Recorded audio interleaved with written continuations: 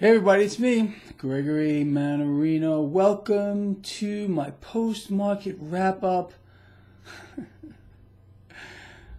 on this day. I don't even know how to, I don't want to say lovely here. Although maybe it was kind of lovely. I have a lot of stuff I want to talk about. Crazy this day. What's going on here? So let's start off with the date. Again, it is Tuesday, November 27th, 2018. So, what a day in this market. 345-point swing in the Dow Jones Industrial Average. At one point, the Dow Jones Industrial Average was down about 225 points. Well, we made all of that up and finished higher by about 110 points. Is my math off?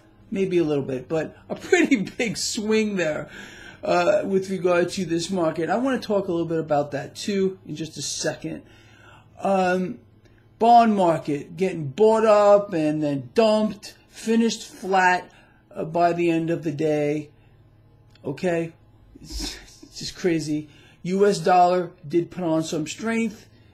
The paper derivatives, which do not exist, there's no such thing as paper gold or paper silver, did finish down on the day. I can't believe I even talk about this stuff. How does anyone talk about this? It's not real. But we talk about it as if it is, just like the rest of this fantasyland market that we are in. And I want to cover a little bit about Bitcoin because something is starting to get to me a little bit, and I'm gonna talk about that too. So let's start off with this market real quick. Look, all of you know or should be very aware that I hate, and I'll say it one more time, hate hearing when people are losing money in this market. Okay. And every day, without fail, I hear from fellow traders like myself who are getting crushed, and they're just not listening to some basic advice. And I'm going to say it again here.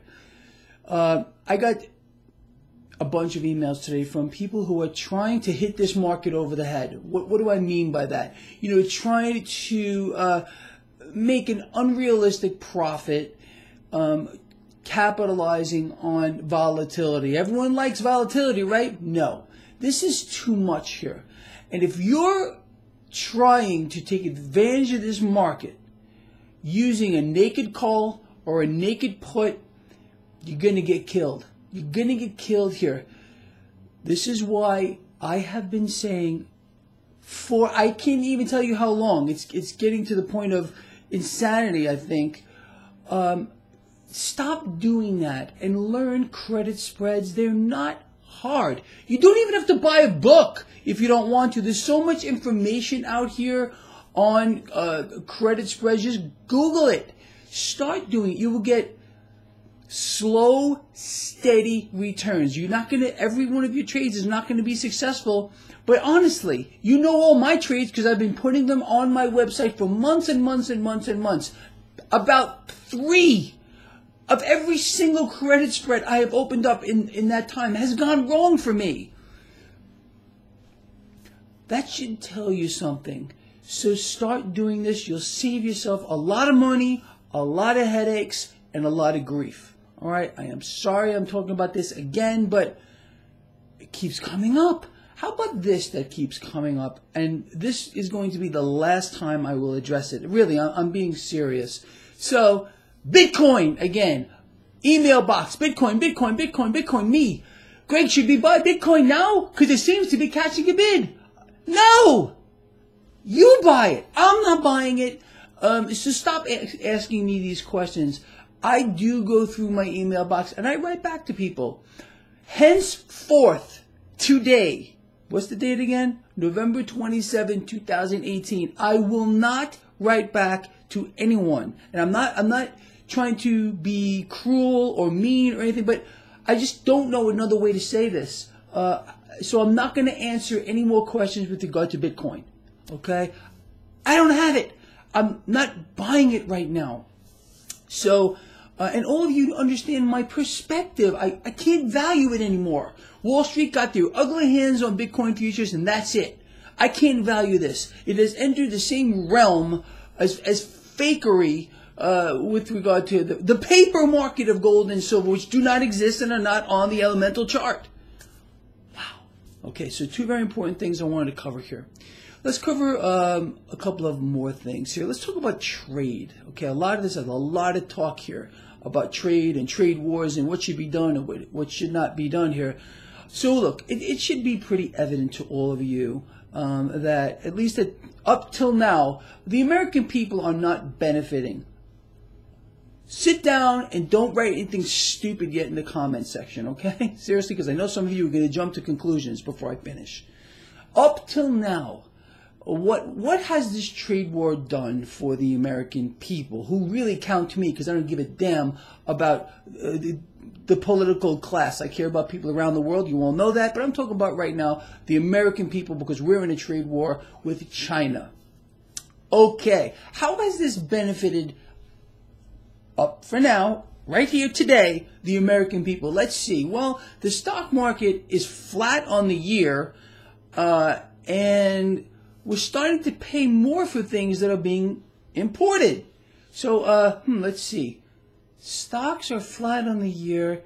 We're paying more for things and are going to pay even more than that. So how is this so far, sit down, helping the American people? Because I know some of you are going to say, there's a bigger plan here, Greg. Oh, you got to sit back and you got to wait. Let me explain something to you. The real reason why the trade war is not working and why we are losing, as I just explained to you, tell me, or all of us, how the American people have benefited thus far, okay, on this trade war that's going on, because we're not benefiting at all. So it's just very simple here.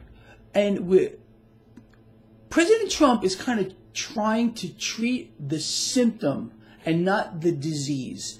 To fix the disease, and I wrote a little piece on this, I spread it everywhere, involves restructuring these trade agreements, not with just China. See, there's many of you who believe that these trade imbalances exist only with China, because that's all you're hearing about. But no, it goes way beyond that. But you wouldn't know about that if you were to hear rhetoric out of our president's mouth or anyone else. It's all about China right now. That should tell you something right there.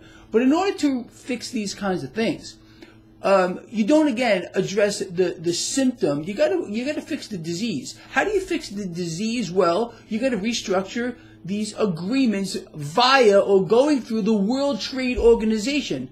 Why aren't we hearing about that? You understand, people, look, how many times have you heard me explain to you that nothing is what it seems? People see things and they say, oh yeah, that's what's really going on. That must be going on here. Oh yeah, because I'm hearing it from TV or from some politician. Oh, it's got to be true then. How about Larry Kudlow? Let's talk about Larry Kudlow, the other piece of work, who's a living comedy act. And I don't mean in a funny sense. I mean, the guy is like out there. He's out here today explaining how, keep this in mind about Larry Kudlow, while the housing bubble was bursting in 2008, he was saying, no, there is no housing bubble. There's nothing to worry about. This is the same guy who today is explaining how, these issues with GM, General Motors, and the other manufacturers, the slowdown in industry, no, this is not going to affect our economy here in the United States. And these layoffs with regard to GM, oh, no, that's not going to affect our economy either. What about the workers themselves? You see how we the people are dog shit? How we don't matter at all? That's really what's going on. Larry Kudlow, the guy should be banned from opening his mouth, as far as I'm concerned. But that's a whole other thing. I don't know how many of you people feel the need to hug the guy or are in love with him for whatever reason. But I think personally, and I'm going to say he's a piece of shit. That's the truth. A little bit of potty mouth here today. So look, I just wanted to put a perspective on all these things here. We got to stop treating symptoms. This is what we do in America today. We treat symptoms. We don't treat the disease, just like with our exploding debts off the Richter scale, how we keep borrowing into oblivion, easy money poured into this market. These are Band-Aids. And the one with China so far, sit down, people, hasn't done anything, and they're not going to. Again, tariffs, we're treating a symptom. We're not treating the disease. And again, it's not just China, all right, but you think it is. Most of you who are writing to me, telling me, China, oh, really? Is China the only nation that exists with trade imbalances with the United States? Well, you might believe that if you were following any of the news outlets, but it's just not true. And again, we have to fix this whole thing across the spectrum. Our president is going about it the wrong way, and there's a lot of reasons for that as well. And as I explained, the American people thus far have not benefited at all from this, and they're not going to. We got to stop with the freaking Band-Aids and address the bigger problems. Wouldn't you agree? All right, I think I covered a bunch of stuff here today that is very important. And let's see how this plays out tomorrow. With regard to my own credit spreads, again, I added some new positions. I did post them to my website, traderschoice.net. If you're interested in seeing them, stop trying to hit this market over the head for the last time. Seriously, you're going to get killed if you do that. All right. See you in the morning.